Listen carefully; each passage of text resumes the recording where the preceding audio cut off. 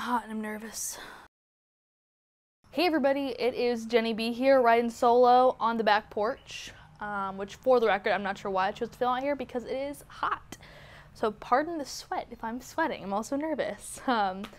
This video is unlike anything that I've ever filmed before, but something I've been thinking about doing for a long time. This video, as you can probably tell by the title, is about pancreatic cancer and losing somebody that you love to pancreatic cancer. So I've wanted to make this video for a while, been putting it off because I'm not exactly sure what to say, and frankly I don't like talking about this, but I know that when I was going through it, I wanted something like this, to know what to expect, how I was going to feel, what was going to happen, and I couldn't find that. So that's why I'm making this video, to hopefully help somebody who may be going through the same thing that my family went through. So a few disclaimers before we start. This video is purely my perspective. I'm not a medical professional. I am not anything other than myself, and I am purely speaking from what I felt in this time. This is not the same thing Joni B felt. It's not the same thing that my granddad who passed away felt. It is just me. And I've tried to make myself some notes so I can stay on track. And also I'm going to be reading a few journal entries that I made during this time. So let's start with a timeline. I have that written down to kind of help keep this video on track, but it's probably going to be a long one and probably going to be a little bit rambly because that's just how it is. But for starters, this happened in 2018. My granddad was the one who was diagnosed and passed away from pancreatic cancer. I will link some articles in the description box all about the cancer itself. Pancreatic cancer sucks, and it is one of the hardest to detect, which is why a lot of people who are diagnosed aren't diagnosed until the very late stages, which is exactly what happened with my grandfather. The symptoms can mimic other things, and doctors don't always notice. So there you have it. So August 31st, 1997 was when my granddad was diagnosed with diabetes. That was a long time ago, and from that point to 2018, he never had any complications other than having diabetes. I mean, that in itself is a complication, but he never had to go on insulin. He was always able to keep his blood sugar under control and never have too many problems related to his diabetes. Flash forward to May 2017, my grandmother passed away for probably 30 years. My granddad was my mama's caregiver, so that was something he did. He helped cook for her, he cleaned the house. Toward the end of her life, he helped bathe her and clothe her and everything. He was quite literally her lifeline, and that was a huge part of his life. He did have a job. He worked up until months before he passed away, but a huge chunk of his life was taking care of my grandmother. So naturally, when she passed away in May of 2017, his entire life took a huge shift, which is why my mom and I moved down here to Fort Walton Beach, Florida, where he lived, to help take care of him because we knew he was going to need some extra help.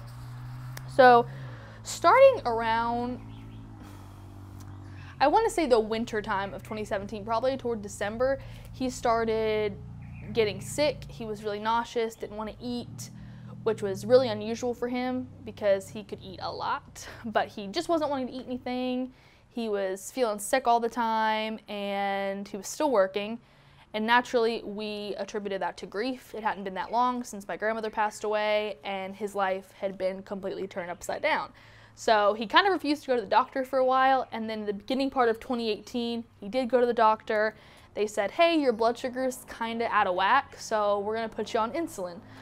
Okay, reasonable. He's a diabetic, bound and determined to do everything on his own, and stressed out, grieving. Okay, so his blood sugar's out of whack, let's put him on insulin. They put him on a certain dose of insulin, which didn't really fix anything, so we forced him to go back to the doctor, and they were like, we'll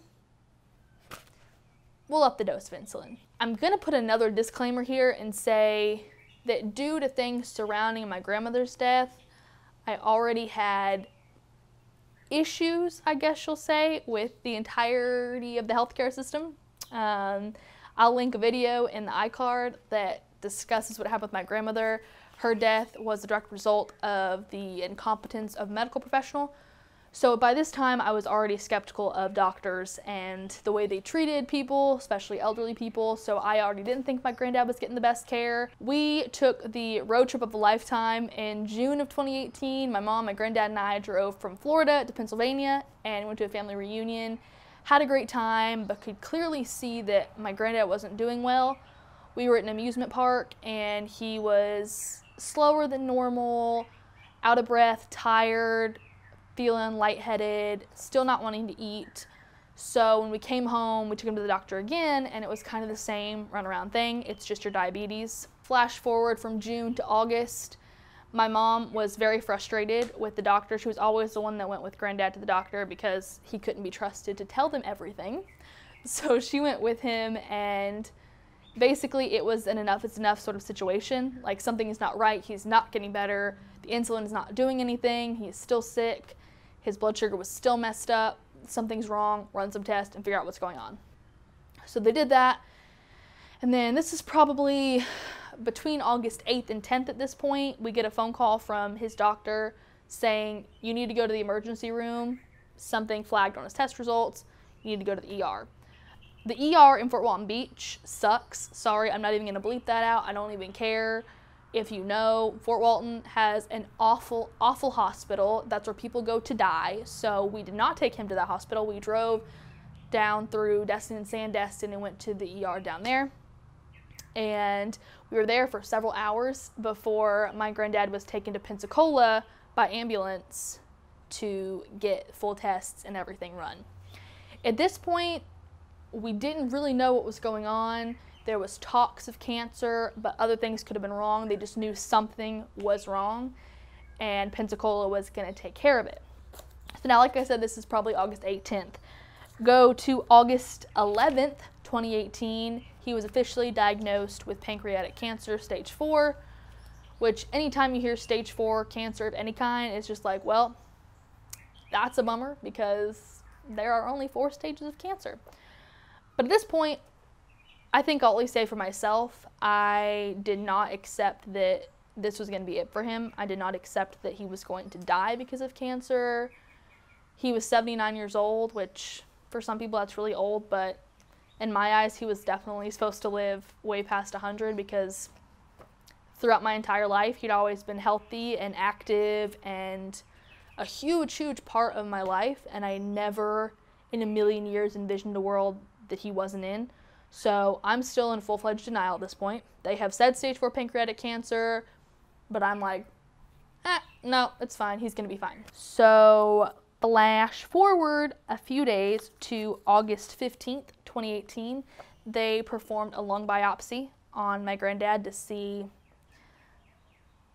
how far progressed things had spread, because they saw in x-rays, MRIs, whatever, that it had spread to his lungs, but they wanted to see what they were dealing with. So they did a lung biopsy, and it came back super bad. Confirmed that the cancer had definitely spread. It was still spreading, and it was just not a good situation. So August 14th through 15th, I'm sitting up in Bud's hospital room, writing this by the glow of my book light and the nurse's station. Granddad is out. Here's the thing. I imagine living in a world without Mama because she was sickly for so much of my life. I imagine living in a world without Dad because of his job. I've even imagined a world without Mom because of her cancer. She had breast cancer in 2014, if you didn't know that. But I have never, not for a moment, imagined a world without my bud. Every memory of the future, he was there. Memories of the past, he was there. Now all of a sudden, some doctors are telling me he's dying. How can there be cancer in so many of his organs when no one knew it was even in one? How is this happening? Why is this happening? I'm going back and forth between being anxious to bitter. I just can't imagine 2018 ending without Granddad, but that's a possibility and a chance. So now I'm just sitting here trying to decide if I want to run around screaming or just sit here. Later that night, August 15th, home for the night. Hospice came in, and that seems to be the best option for us at this point. I can feel the pull of Satan on my peace and my sanity, but God is pulling harder. There's something so beyond amazing just around the corner and through the door. We just have to get there. Right now I'm praying for healing for my bud. If there is any chance he can be better, I want him to be. So I mentioned in one of those journal entries that he was going to have a port placed that was supposed to be for chemo and any other medications that he might need. He ended up not having that port placed because after talking to doctors, they said that there was no chance that chemo or anything was going to cure his cancer. If anything, it would just prolong his life and give him a reduced quality of life, which he already had. He was already sick. And we had this very long, painful discussion in the hospital between my granddad, my mom, and myself about what that meant, if chemo was worth it. And at first, my granddad was like, yeah, I want to do chemo, I want to fight this. But after talking about it and realizing that all it was going to do was make him sicker, and the thing he hated the most in the world was being nauseous, and knowing that was all it was going to do, we ultimately decided not to do that. And so we moved forward with hospice, which I will talk about in just a moment. But I have a very short journal entry on August 17th, which is when he was moved to the hospice wing. Maybe I should mention, so at this time he was in the hospital in Pensacola, which is about like 45 minutes to an hour from where we live. So we were switching off days. One day I would be there with him, the next day I would come home and Joni B would go, and that's how we were switching back and forth. So we were driving back and forth to Pensacola, all kinds of stuff. So August 17th, he was moved from the normal hospital to the hospice wing, which I'm sure you all know what hospice is. It's for dying people. I feel like I need to apologize real quick. One reason why I didn't want to make this video is because there are some things that happened throughout his journey that have made me a little bit cynical towards some things, and hospice is one of those things. So I want to apologize. You've already made it this far in the video. If you have, I'm going to go ahead and apologize for anything that I say that might seem insensitive or that you might disagree with. Maybe you had a great experience with hospitals and with hospice, what have you. Like I said in the beginning, this is my experience. These are my rambly feelings about what happened that I hope help somebody. So back to the journal. August 17, 2018, I have the shortest journal entry ever. I'm writing this at midnight in the darkness of Granddad's hospice room. Why is this happening? And then I just have, in capital bubble letters, this sucks, which kind of just sums up the entire experience, to be honest with you. So this journal entry that I'm about to read is probably the most candid thing I've ever written in my life. It's very accurate to how I was feeling at the time, and I remember these feelings so clearly, and I remember writing this so clearly that looking back, I wouldn't change anything I wrote here, even though some of it is a little bit upsetting probably to listen to when I read it. But if you've been through the process of losing somebody to cancer, then you know that it just sucks everything out of you, and it really is an awful experience. But just to set this up, he's still in the hospice wing of the hospital in Pensacola. At this point, he is on a steady medication system consisting of a lot of morphine, and it's making him kind of lose it a little bit. He's going through serious fits of anger where he's just angry about nothing and everything at the same time, which is hard to watch, but as somebody who knows him, we were able to kind of help him calm down. The nurses couldn't really do anything. They didn't really do anything. So that's what's happening here. This is August 19th, 2018. I can hear the Boy Meets World theme song playing, albeit muffled, in the hospice room next door. It brings me some strange sense of joy, and right now I need all I can get, so I'm not complaining. My eyes are heavy, but my brain is heavier, and there's no way to let me sleep, at least not well. The morphine is kind of making him wacko. He's having fits of anger, and it's overall just emotionally and mentally draining. I wish someone would give me some meds. Might help. I feel the life being sucked out of me faster than him, and some days I wonder who will die first. There has to be a wayward bus or a stray bullet out there for me, right? But I can't just let Mom do this alone, so we better hold off on that. It's all just so confusing, and I feel everything and nothing all at once. I tried to explain it to Bleep a couple nights ago, and send a text. Then I realized how ridiculous it all sounded, so I sent another one to say I was cutting myself off from texting her about any of this. I think she thought I was joking, but I'm not. I don't want to see or talk to anyone. Then again, I probably should, since it feels like my brain is about to explode. August 19th again. Home. Watching The Office and allowing more brain cells to die. It's great. So before this situation, I had so many friends tell me about The Office, as I'm sure you do. It's kind of like a cult following. And I tried to watch it so many times and could never get past the first episode. But in a time like this, when every ounce of me was exhausted and the emotion was just physically impossible to feel and everything was just heavy and upsetting and I couldn't sleep and I couldn't think and I could barely breathe, in that situation, a show like The Office was perfect.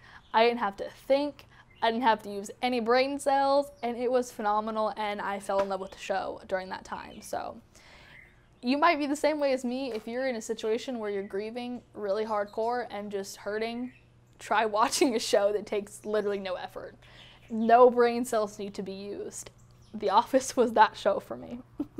I hate to say that I'm ready for this to be over, because that would mean Granddad would be gone, but I'm so tired. I can't focus on anything at all ever. Confused. I can't even tell you what this emotion is called. It must have a name, but I honestly have no idea. How do other people do this? I just don't get it. When he's doing good, he's really good. But then he's nauseous and angry, and then he's confused about everything. He isn't really in pain because he's on a really good medicine regimen at hospice. I want him home because I want him to be at his house in his last days, but I also want him to stay a while longer at the hospital because for now the stress of all this isn't at home. I'm not ready for that to change, but I know it has to. I feel like I should also document some dreams I've had in the past few days. The first one was the running naked in a store. I don't remember this dream at all. Another was me at Morningside, my former school, visiting my professors. Two of them, Bleep and some rando, were dressed as that weird hunter from Looney Tunes. And then Bleep was somehow Meryl Streep. That one's a real mystery. I do remember that dream. The last one was last night. I got a phone call from Mama. I put it on speaker and asked Granddad if he could hear her. He could. Then she said, "Soon we'll both be home." I remember Granddad smiling, and then I started to call Mom and Dad because I knew I was about to lose him. Then today, Granddad made the comment that I shouldn't be worried if when I got back he was gone. He said he'd be in a better place. So there it is. Everything I needed to document. I also told Mom that if I'm ever in the hospital that I don't want anyone to come see me in the hospital. I just want to be left alone. Mom can come and so can Dad, but no one else. And that's also how I feel right now. Just leave me alone. I still fully support 2018 Jenny's assessment. If I'm ever in the hospital, I don't want anybody there. I watched people come to the hospital when he was in there in hospice. They'll come, "Oh, how you doing?" "Well, he's dying. That's how he's doing. Thank you so much for stopping by." So, and then he was pretty much out of it all the time. So then it was me talking to people, which I don't even normally like to do when I'm feeling great. So why would I want to do that when I'm feeling like basically the worst I've ever felt in my life? So that's how I feel about that. What else do I need to address here?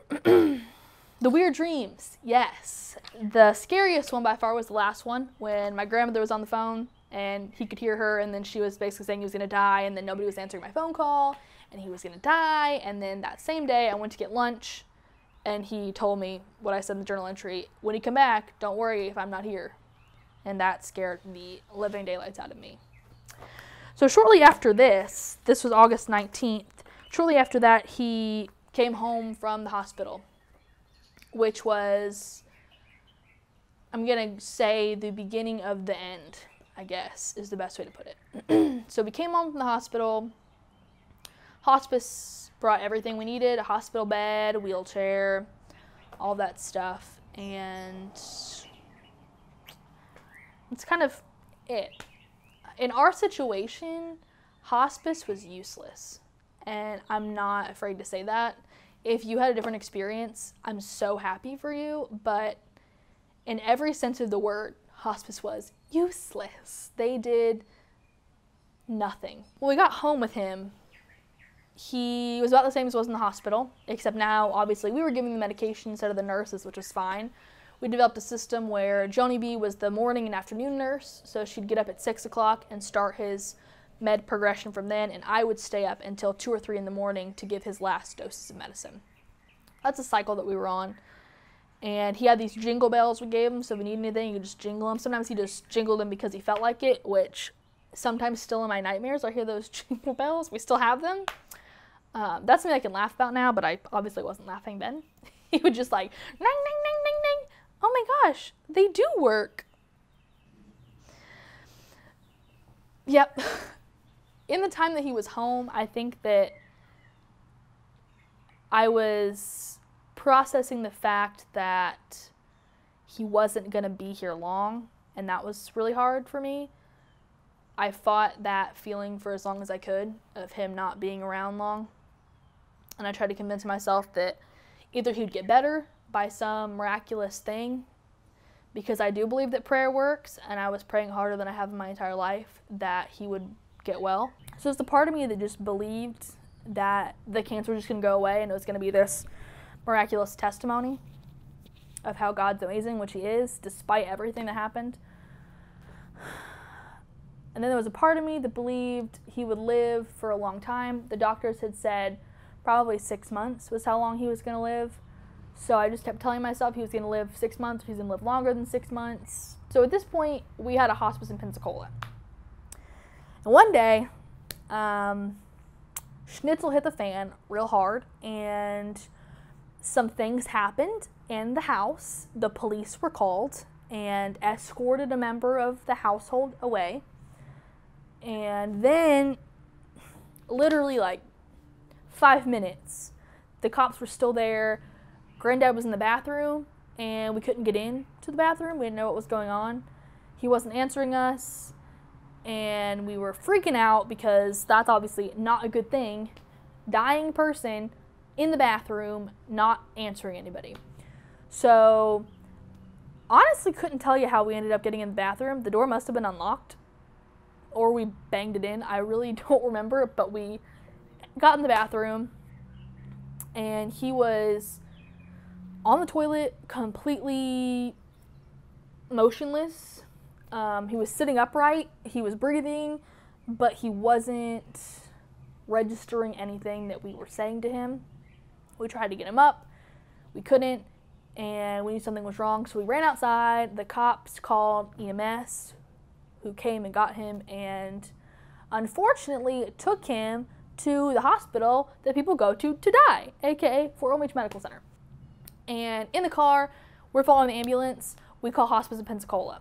First thing, we knew it was going to take them a long time to get here, and we knew they needed to be here to help us with whatever this is, because that's what hospice is for, right? To help you with crap. First thing they tell us is that we shouldn't have called 911.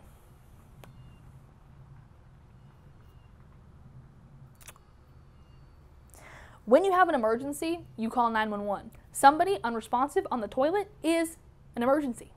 So, we did the right thing by calling 911. Not the point. So we called them, and they were like, okay, well, we're going to send somebody. Cool. So we're at the hospital now. They are running tests. At some point, he regained some of his faculties to where he could like make noises and kind of talk to us, but not really. So he's in the ER. It's been, let's say, 2 hours. It's been. We call hospice again and say, hey, here's the update of what's going on. Are you going to send somebody to help us out here? And they're like, yeah, we sent somebody. Okay, fine.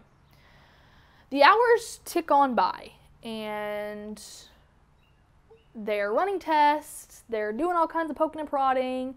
There's lots of moaning because he's in pain and not doing well. They don't know what's going on. Hospice is still not here. It got to the point where it was 4 or 5 hours later. We're still there. Hospice is still not coming, and we're just frustrated and pissed off at this point because what the heck is the point? Hospice does eventually show up around the same time that the doctors finally figure out what's wrong, and they say that he's septic, which is not good. I'll link articles because I'm not a medical professional, so maybe that can help with some of these terms that I can't really explain. But what I understand about sepsis is there's an infection in his body, I mean, there was already cancer in his body, but now there's something else in there that's not doing good things. So the hospice nurse lady shows up. We tell her what they've told us. And what does this woman say to us? She does not say, okay, let me go chat with the doctor and see what we can do about this. She does not say, oh, let me help you take him home and we'll see what we can do about this. No, this woman straight up says, oh, this is it. You should probably say your goodbyes. Plot twist, that wasn't it. He did not die that night. Hospice nurse, useless hospice nurse, left. We took Granddad home. At this point, he was like talking. We got him in the car and he was hungry. So we went to Whataburger because that's where you go when it's in the wee hours of the night, in the morning. Went to Whataburger and got him a burger. Between Whataburger and getting home, which is like 5 minutes, he had once again lost all the faculties and could not walk or talk. This is a moment that I remember so vividly, and in the moment it was so traumatizing, but now looking back, it's actually kind of funny. It's probably not going to sound funny to you, but it is funny to me now for some reason. My mom and I literally had to carry him almost into the house, and that had to be the most hilarious thing. So the whole time my mom is like, okay, you got to help us out. You got to help us. You got to move. You got to move your legs. You got to do this. We did end up getting him in the house, thankfully. It took a hot minute, but we did it. We got him seated at the dining room table, and now it's time to eat. So he can't eat anything, so Mom is ripping off little pieces of burger, helping him open his mouth to put it in, helping him chew. He is swallowing. Thank the Lord. I don't know what we would have done. So we got him to eat, I think, at least half that burger just through that process. And it was a wild one. So that was somewhere around August 24th-ish that all that happened. So the days go on. He's kind of different every day. Some days he's great, some days he's not. They've upped his nausea medicine. We've upped his morphine at the direction of our hospice nurse. We switched hospices, also, something to note, to one here in Fort Walton. They were also just as useless. Every time the hospice nurse would come, we would tell them, hey, we can see that he's deteriorating really quick. Like, really, really quick. Things are happening, and it's scary. And every time the nurse would tell us basically that we were wrong, that there was no way that he was deteriorating this quickly. That's just not how it worked, and just don't worry about it. Just give him his medicine, give him food, give him water, and he'll be fine. He would go back and forth between, like, not really there to he is there. And then around, I think it was September 4th, he was as alert as he had been in a long time. Since we'd had him home, basically. And my mom and I sat in his bedroom and talked to him for hours and hours about memories we had had.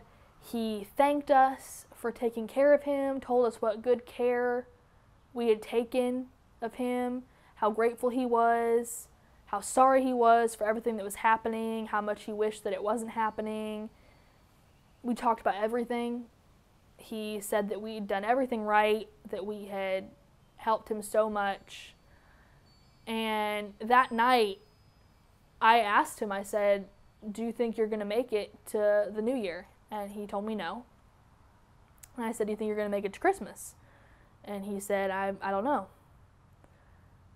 So that is a conversation that I will remember for the rest of my life.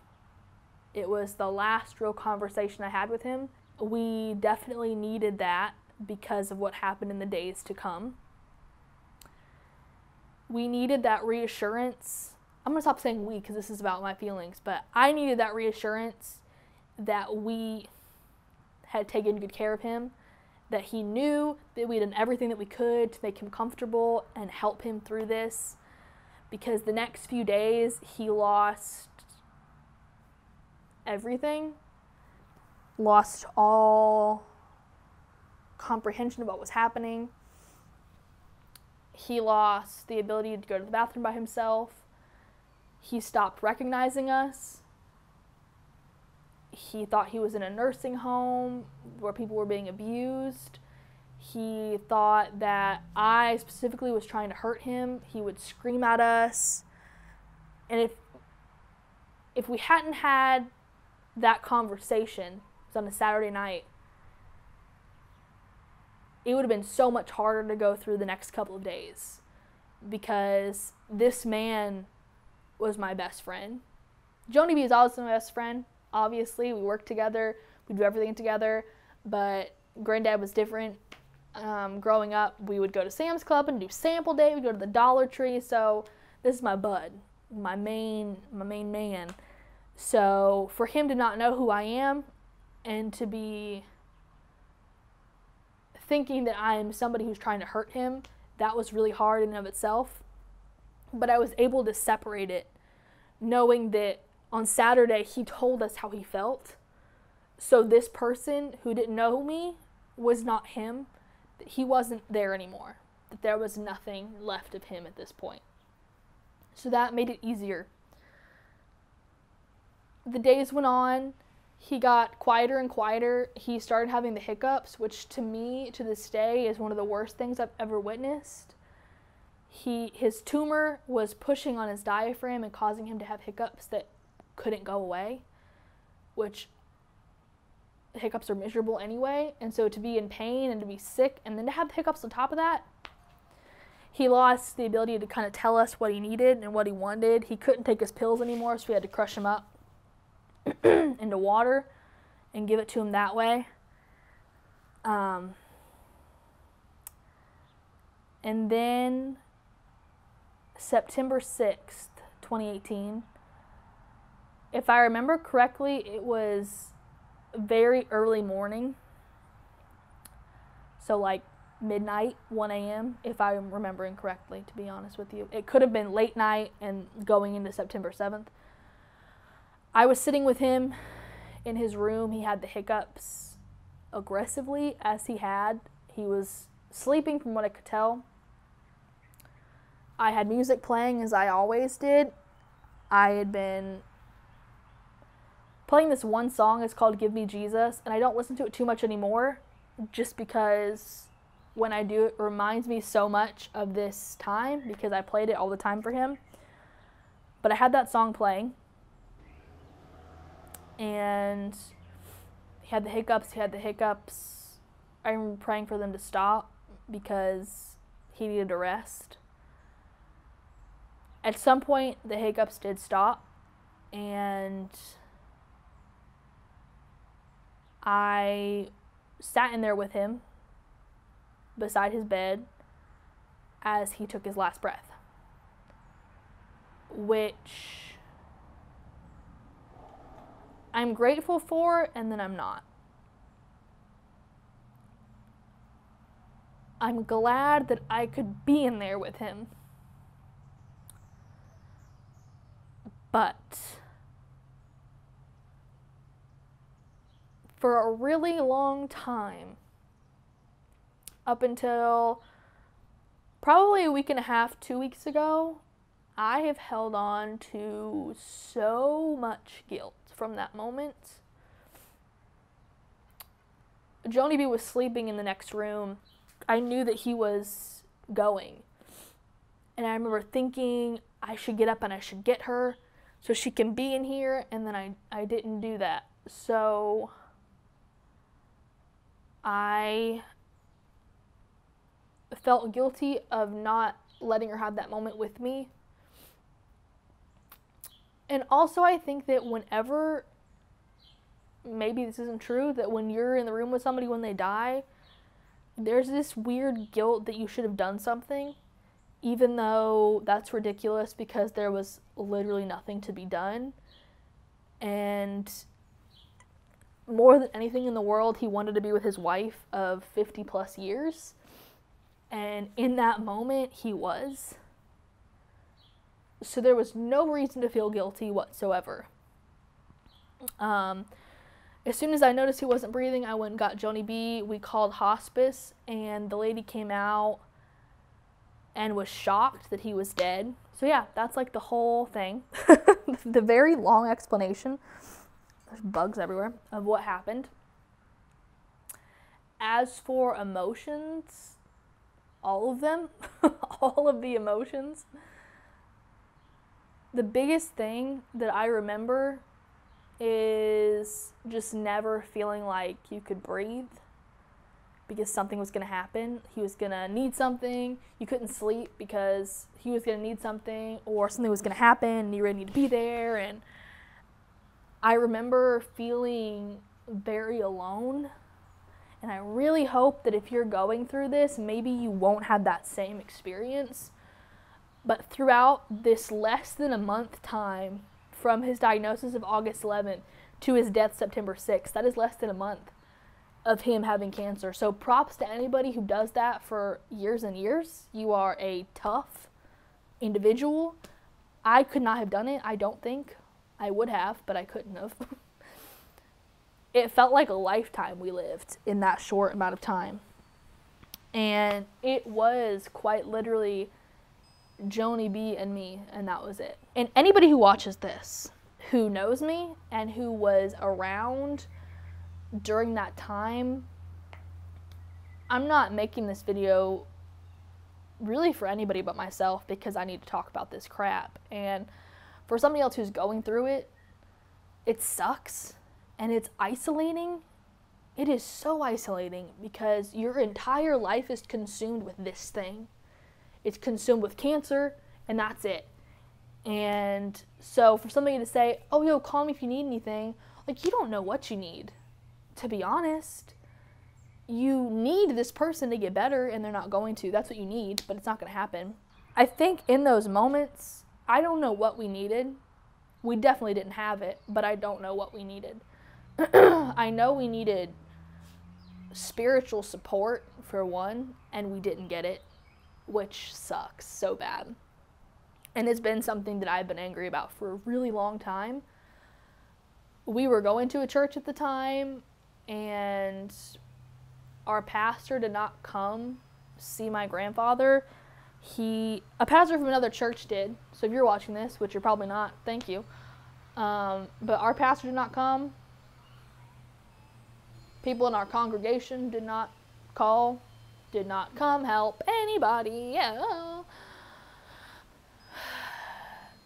So I felt like in these moments, we were the only two people, Joni B and myself, who were advocating for anything.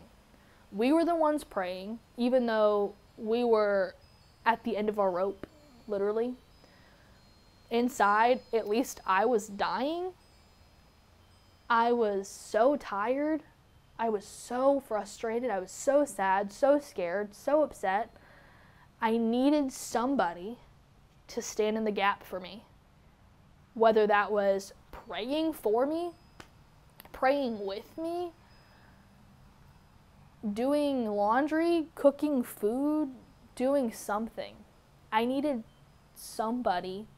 Joni B needed somebody, because we were the only somebodies each other had, and we were both in the same situation. Like, we were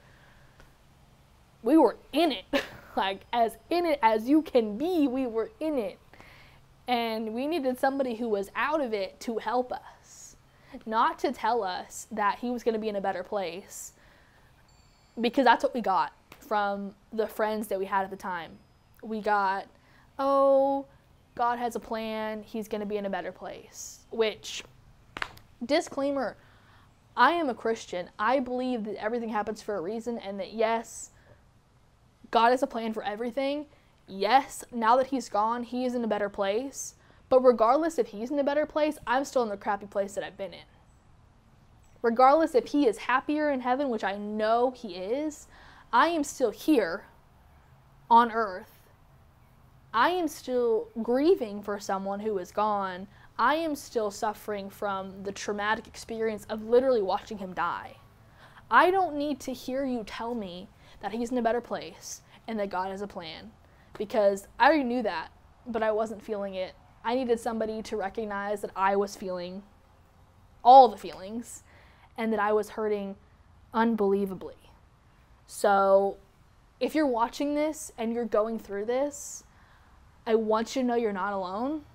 You are so not alone, and that's one huge reason why I'm making this video, why I'm hashing all this out, why I'm sitting on my back porch talking about this, is so you know you're not alone.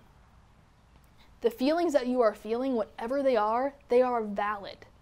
You can be angry, you can be sad, you can be confused, you can be frustrated, you can be, any feeling you're feeling is okay. Because believe me, you are gonna feel all the feelings, and you are gonna be so confused about everything, and it is okay. It is okay.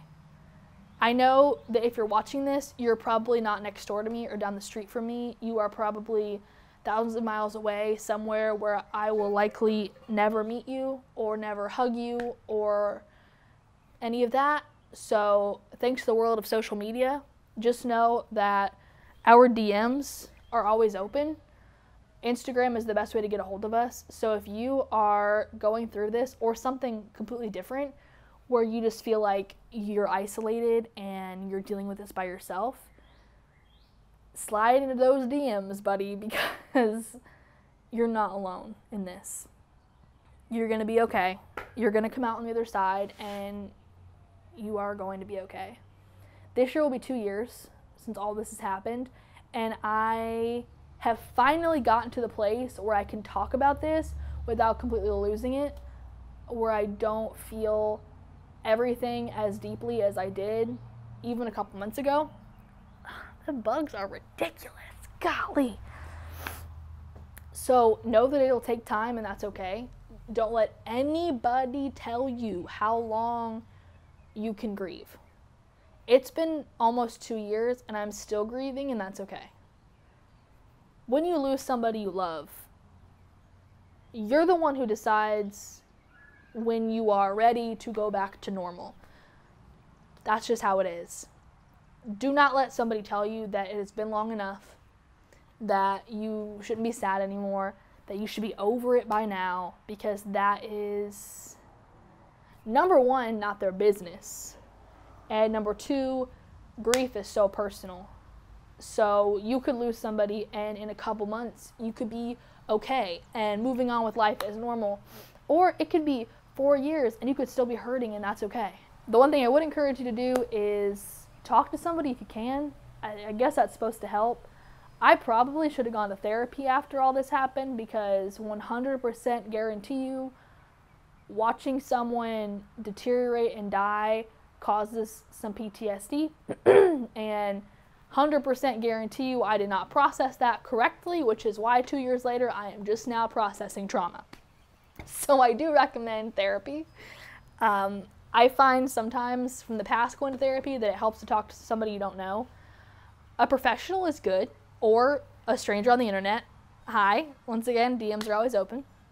But sometimes it's hard to talk to people that know you because they think that they know you well enough to tell you how you're going to handle things, and that's not true. A mistake I made was telling myself how to feel things. I'm a person who, whether I want to admit it or not, feels things very deeply. I'm a very sensitive person. I feel other people's pain very deeply. I feel my own pain very deeply. And I try to deny it all the time and say, nah, I got this. I'm good. I don't need to feel these emotions. This is ridiculous. This is stupid. But it's not. Let yourself feel emotions, because if you don't, it will destroy you. And I am living proof that it did destroy me. I've had many breakdowns since this situation, and I believe if I had processed my emotions properly back then, I would not be dealing with this right now. Even though he's not gonna meet my future husband or meet my kids, which really sucks, he's with me forever. Feelings that I've had since he's been gone have been obviously sadness. I think you always have that when you lose somebody. But honestly, the biggest thing I've felt is anger toward everything and everyone, which is really bad. It's an awful, awful emotion to feel. Anger, it'll eat you up inside. It's disgusting. I have felt anger toward people who have their grandparents, which is stupid. If you have your grandparents, that's amazing. I have felt anger toward people I once called friends, which is also not okay, because obviously they weren't meant to be in my life, which is okay. I have felt anger toward the church for not being everything that I expect it to be, which is also not okay, because the church is full of people, just like me, who fail and make mistakes. I have felt anger toward God, which is not okay, because he does always have a plan, even if we don't see it. But he is God, and he can handle it if I'm angry. I have found myself angry when people get their miracle, which is something that I have felt since he was sick, basically. I would go to church or be around somebody and they would say, oh, finally, this thing I've been praying for forever, it finally happened, and I would just immediately be angry, which I hate that that is a thing that I felt, because when somebody gets what they're praying for, that's amazing. I have gotten things that I've prayed for. It's not like my entire life has just been a series of things, bad things happening. So for me to be angry for other people getting their miracle is something I'm definitely ashamed that I felt, but it's okay. And I think that's a normal human response to losing somebody that you really care about. And it's something I'm coming out of, thankfully. The amazing thing about God is that no matter what you feel, he is still there. No matter how angry you are at him, he's still there. No matter how angry you are at people, he is still there. And no matter how long you try to push him away, he's still there. He's not a human who's going to get so angry with you for being selfish or for being whatever. He knows your thoughts and your feelings, so it's better to just be honest with him and say, hello, this is how I'm feeling. And he'll be like, all right, okay. I already knew that, but thank you for telling me. The person that you love, I don't know them, but I can guarantee that they would want you to live your life to the fullest. That they would want you to push on and do amazing things and be amazing like you are. Change the world, follow your dreams, pursue your passions, fall in love, get married, all of that stuff, they would want that for you. Just like I know he wants that for me. He never wanted anything but the best for me. He wanted me to make movies and do whatever weird, crazy thing I wanted to do, or whatever crazy thing I wanted to create, he wanted me to do that. He always supported Jonah to be a nice dream. At times, he was the only person who believed in us, and there are times where it feels like we are the only two people left on planet Earth who believe in what we're trying to do, in the content we're trying to make. But having his memory and knowing what he wanted for us and wanted for me has made me realize that despite the trauma of losing him, I deserve to live a full life. I deserve to go on in life and do things to make me happy and to be happy, even though he's not here. So whatever person you've lost or you're losing, they wouldn't want you to be sad forever. They would want you to live your life and be happy and know that you deserve that, regardless of what has happened in your life. You deserve happiness. You deserve to live a full and wonderful life, and you will.